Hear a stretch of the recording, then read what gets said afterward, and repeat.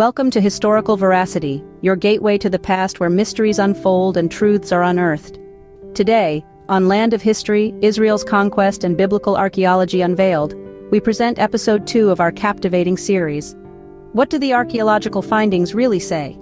In this episode, we journey back in time to explore the intersection of biblical narratives and archaeological discoveries. From the Exodus to the conquest of Canaan, join us as we delve into the evidence unearthed by archaeologists and compare it with ancient texts. What secrets do the sands of the Middle East hold? Are the stories of ancient Israelites rooted in historical fact? Let's find out together. Welcome to Historical Veracity. Archaeological findings are, of course, very small parts that were preserved randomly. One can look at what we didn't find, and one can look at what we did find. Drawing conclusions from what we didn't find is very difficult. For most events in history, we have found no archaeological trace. Anyone can take a history book and ask themselves how many archaeological evidences we know of for all that is recounted in it. But it's definitely worthwhile first to look at what we did find. If we focus on what we did find, not on statistical reconstruction, but on phenomena, on reports, on cross-referencing information, can we examine whether there is a cross-reference of information between the historical description in the Bible and archaeological discoveries? The answer is definitely yes. There are many comparisons that testify to the historicity of the biblical story, things that no later author could have known. In all that relates to the descent of the patriarchs to Egypt and the exodus of the Israelites from there, we dealt extensively with the category on the tradition of the Torah, and in particular in the categories, Exodus from Egypt, the time of writing the Torah. Here we will talk about the period of settlement in the land. We will bring the findings uncovered by the best archaeologists who founded biblical archaeology and studied it for many years. And then we will refer to the new controversy. Here are the names of some of the archaeologists from the old generation, who mainly toiled in digging and examining, and less in publishing populist articles. William Albright, 1971. An American archaeologist, professor of Eastern Sciences at Johns Hopkins University, excavated the Hill of Saul, Tel Beit Mirsim, Beit Zur, and Bethel. He dealt with the Dead Sea Scrolls and many other sites in Israel. Michael Aviona, 1974, studied archaeology at the University of London and at the British School of Archaeology in Jerusalem. Edited the ancient map of the Department of Antiquities of the British Mandate government. Excavated in the Jerusalem area and at Masada.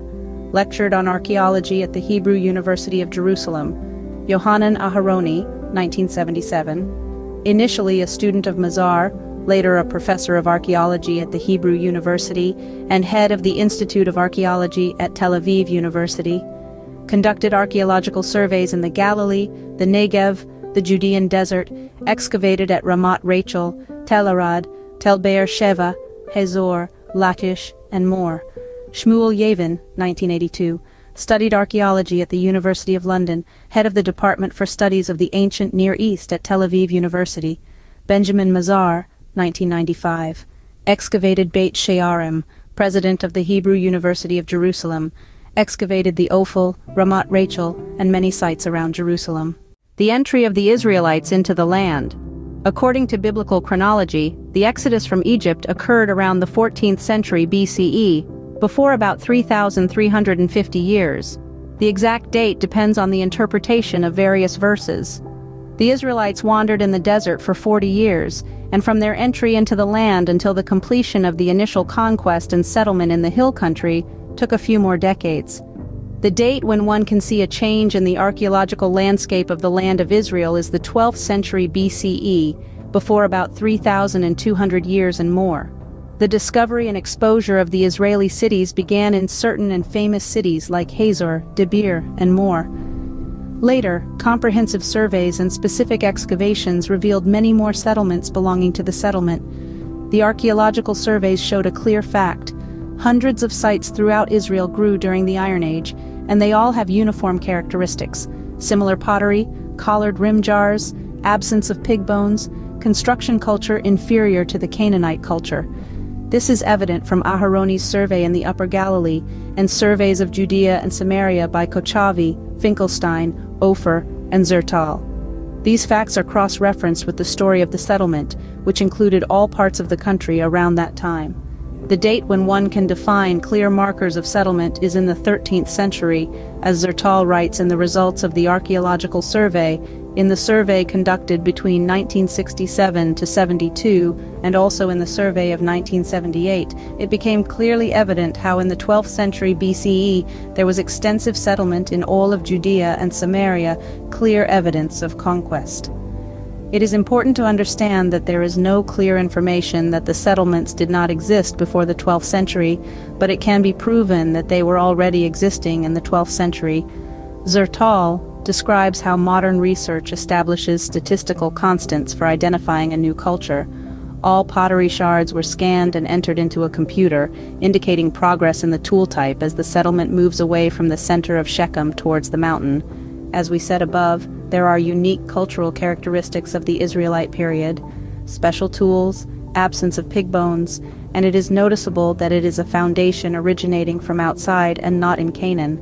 For at the beginning of the settlement period, there is a retreat in the technique of construction, tool creation, and living standards, a clear sign of the conquest of a nomadic people and the destruction of a people in its land, as the archaeologist Michael Avi Yonah writes. Also, the expert in ancient art, Dr. Renata Rosenthal, determines, in the Israelite period, there is a significant decline in the variety of shapes and decorative elements, and in the level of execution and artistic value. This is due to the Torah's prohibition on various mythological forms. The director of the Museum of Art in Haifa, Dr. Fritz Schiff, says, "For the first time in the Israelite period, there was a decline in the technical quality of the cylinder seal, while many Egyptian symbols also disappeared, and in their place came simple figures from the animal world such as standing frogs facing each other." Another notable difference is the settlement not adjacent to a spring. All Canaanite settlements were built adjacent to springs. The Israelis were built on the mountain and at a distance from springs. Albright thought that all Israelis used cisterns, but the surveys showed many such settlements also without cisterns. Zertal's hypothesis was that the technological solution of the Israelis was giant pits that served as above-ground wells. Archaeologist Amihai Mazar says, "The settlement phenomenon of establishing hundreds of settlement sites in the mountainous region during the Iron Age reflects a socio-economic structure that, in my opinion, suits the nature of Israeli society during the period of the Judges as it is described in the Bible. It seems to me that the material culture revealed at the settlement sites in the mountainous region reflects a population with its own unique characteristics, which cannot be compared in terms of its ways of life to any known Canaanite population group from the Late Bronze Age. The term Proto-Israelites used by several researchers to define this population seems to me as an evasion from the identification that is demanded with the Israelis of the period of the Judges. Archaeologist Israel Finkelstein shows how an examination of the settlement sites proves that it is about a nomadic society that settled, and not a Canaanite society. Already Kempinski identified a connection between the construction form and the form of the nomads' tents, and also in the abundance of dwelling pits. The method of defending the sites is not as developed as in the Canaanite cities. Greenitz says, "An obvious fact is that Israel did not inherit from the Canaanite neither his clay culture, as the archaeology testifies, nor his political structure, nor even his military system. The Israeli unit was the tribe and the family and not the city. And when Israel arrived, a long time after the Canaanite perished and under the pressure of the Philistine and Ammonite to a monarchic regime, the scope of this regime was ethnic and intertribal, meaning Israel did not need Canaanite influence, since it inherited the Canaanite before it. All these characteristics are also known in the settlements beyond the Jordan, see what is brought here at the end of the article, of the sons of Gad and the sons of Reuben, and also in the settlements of the Negev. We thus see 8 archaeological characteristics of the settlement. 1. Absence of pigs. 2. Inferior construction culture. 3. Distance from water sources. 4. Decline in mythological forms. 5. Multiplication of new settlements. 6. Remnants of a nomadic society. 1. Different political structure. 8. Different military structure. What is the nature of this new group? Bringing with it different construction, tool technique, and a different hunting menu. Do we have information about its actions or names of individuals who acted in it? Next, we will return to dry archaeology. First, we will look for clearer data, inscriptions, names, actions documented in history. If we look at the history known to us, at the existing documents regarding this period, we discover a very famous series of documents dated a few decades before the identification of the permanent Israeli settlements. It is the Amarna Letters, a series of letters sent from Canaan to Egypt in the 14th century BCE, during the period when, according to tradition, the desert wanderings and the beginning of the conquest took place. This is about the period of the New Kingdom. The 14th century was opened by Thutmose IV, who, according to the accepted dating, reigned in 1401. After him reigned Amenhotep III, Akhenaten, Tutankhamun, and more unknown pharaohs.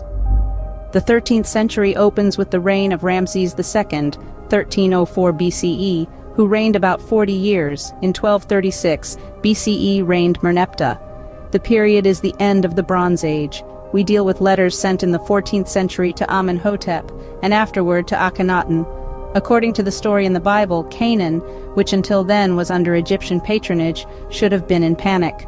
All the inhabitants of Canaan shall melt away. The weakening of Egypt, stricken after the Exodus, was supposed to create a shock among the peoples of the region, whose stability depended on the long hand of Egypt. The Amarna Letters represent in total 20 years in the history of Canaan. They are very partial, and most of the archive was lost. Anyway, from what we have in our hands, it is definitely possible to see that they represent exactly the situation that was expected in Canaan. The main topic of the letters is political turmoil, nomads taking over the lands and doing as they please, and the governors of the cities in Canaan begging Pharaoh for help to send groups of soldiers, a little gold. And while Pharaoh does not respond, he locks himself in his temples and creates a new religion in which the god Aten is exalted above all gods. This is the result we would have expected in case the Exodus indeed happened. The ethnic body threatening in the letters is the Habiru. This term does not overlap with the children of Israel, as it comes in many and different contexts also in ancient Assyria and in regions outside the land of Israel. Zertal brings the hypothesis that Habiru is from the language of their passing from place to place, nomadic tribes. But from the records, it arises that Habiru had a Semitic background, and it is entirely possible that the intention is to Hebrews, an ethnic group of which Israel was a part. As seen in the Bible, already in the time of Joseph there was the land of the Hebrews, and to Egypt there was a law not to eat the Hebrews' bread. It is possible there is a connection to the culture of Ebla, whose one of its kings, almost 1,000 years earlier, was called Ibram, similarly to the biblical Eber. Probably many nomadic groups raided on settlements considered stable and established until Egypt's weakening. It is possible that one of them was Amalek, which is described then as nomadic in the region, maybe also the Midianites. Thus, it is described in the Torah that at that time Sihon conquered large parts from Ammon and Moab. Malamat identifies the Habiru with the Hebrews. Together with other researchers, I assume there is some linguistic and ethnic connection between the Hebrews and the Habiru. How do the kings of Canaan describe the situation in their land? Chaos and confusion. It all passes from Egyptian control into the hands of the Habiru, and Pharaoh does nothing. Thus writes the king of Jerusalem, "Please let the king send archers. If there will be archers this year, then the lands and the rulers will be for the king, my lord. If there will not be archers, no more will the lands and the rulers be for the king." The king's land passed into the hands of the Habiru, and now even a city in the land of Jerusalem, Bethlehem, its name, a city that belongs to the king, passed to their side of the people of Keilah. The king shall hear, if there will not be archers, the king's land will pass into the hands of the people of the Habiru. Please save the king, my lord, his land from the hands of the people of the Habiru. An unknown city ruler writes, "The king, my lord's land was destroyed, and belongs to the people of the Habiru. Please let the king, my lord, care for his land, and the king shall know." The king of Gezer says, "My younger brother rebelled against me and entered the city of the district and gave both his hands to the head of the Habiru. Care for your land." But it's not just about general knowledge that the land passes into the hands of the Habiru, but we also have geographic details. What is common to all the letters is related to Shechem. The hatred of all of them is mainly directed against two, the prince of Shechem and the groups of the Habiru. Labayu, prince of Shechem, cooperates with the Habiru. The Canaanite kings accuse one another of this. And what is described in the book of Joshua? The children of Israel entered directly into Shechem without conquest.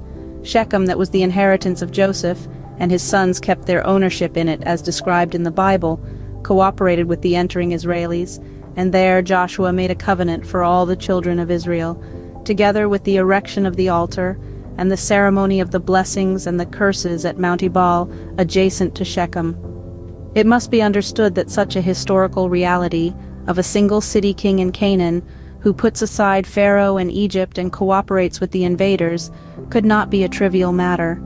In days like those, the Egyptian Empire would send a platoon that would sweep him to the Mediterranean Sea.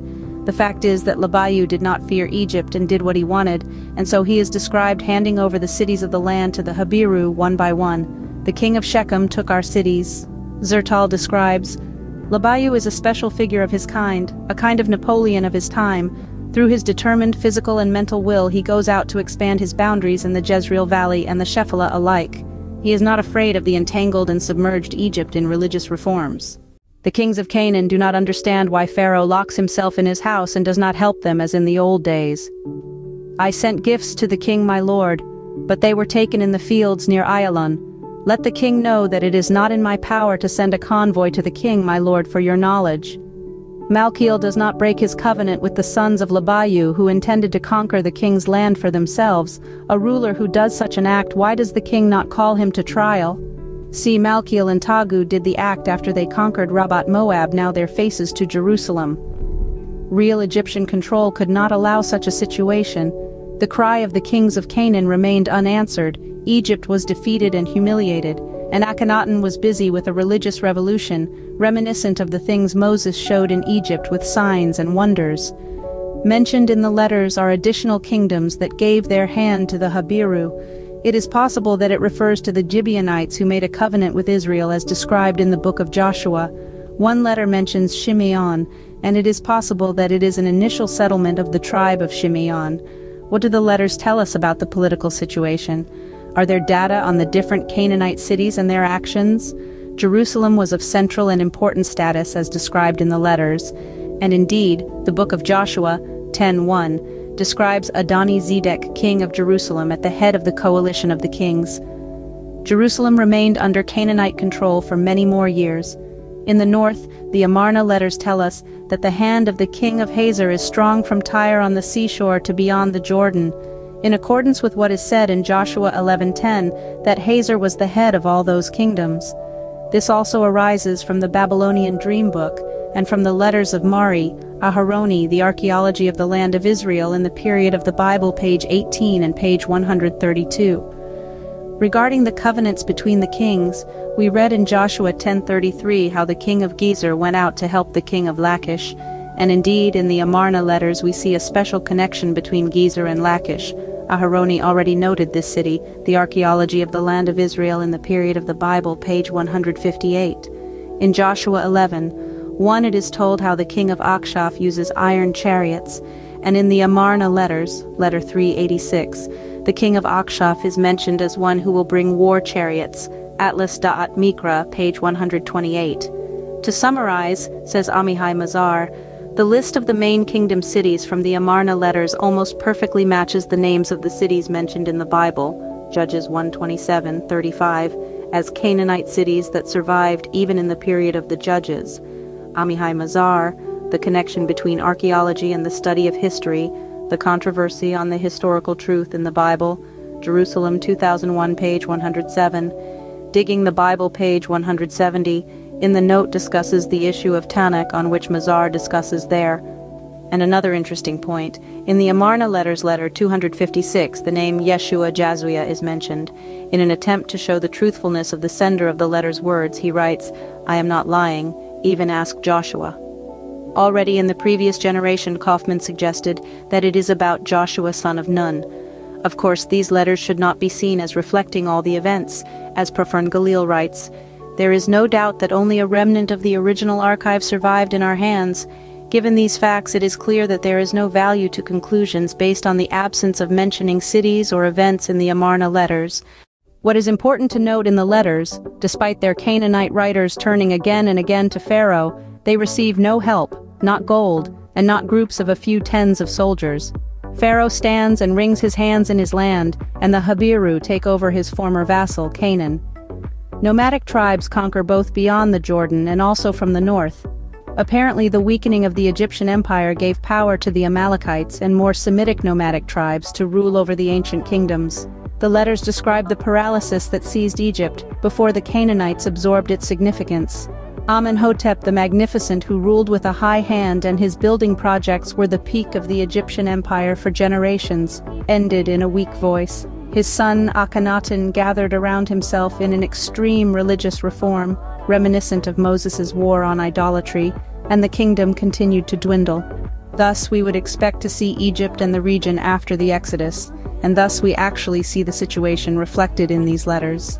From the Amarna period and on, there is no document that truly shows on Egyptian control. Seti I went on a military campaign to the Phoenician coast. On his way he fought in Beth Shean and in Hazor. On the way he fought with the Habiru from Mount Yarmum. Yarmut is in the inheritance of Issachar, north of Beth Shean. In the valleys were still apparently Canaanite forces that rebelled to some extent to Egyptian rule, in the days of Seti, and also afterward the inheritance of Asher is mentioned several times. Gath Asher, the head of the tribe of Asher, in the northern area, the inheritance of Asher. Ramses II fought the Hittites and the Philistines but not in Canaan. Merneptah went to Canaan and mentions his battle with Israel. The Anastasi papyrus from the time of Ramses II describes the difficulty of an Egyptian going in the land of Canaan. The one going there encounters an ambush and arrows are shot at him, so they do there to all the quick officers of Egypt. The Egyptian king's official goes as an enemy and a spy and is pursued wherever he goes. A document from Tanis from 1100 describes an Egyptian official who anchored on the coast of Dor and there suffered humiliations and insults, so an official is not received in a vassal state of his king. If there are talks about Egyptian control in Canaan, they refer to the few Canaanite cities that remained, and it can remind the thought that Israel of our days controls Gaza. There are inscriptions from the time of Ramses that seem as if he ruled the entire Middle East, but recently the things he wrote were compared to the reality on the ground, and it turns out that it is about Ramses's vain boasting and fake Ramses news. In fact, there is no source that Ramses ruled the mountain and the places of the Israeli settlements. His connection to Canaan is summed up in a connection to the Philistine coastal cities. As we've seen today, the landscape of the ancient Near East is rich with stories waiting to be told, each artifact and inscription a piece of the puzzle in our understanding of the past. We've journeyed through deserts, dug into ancient cities, and examined the crossroads of faith and history. Thank you for joining us on this exploratory journey in episode 2 of 9 of Land of History, Israel's Conquest and Biblical Archaeology Unveiled. The conversation between the past and the present continues, and we're just getting started. For more episodes unraveling the mysteries of history and archaeology, don't forget to subscribe to Historical Veracity. Share your thoughts and questions in the comments below, and let's keep the discovery alive together.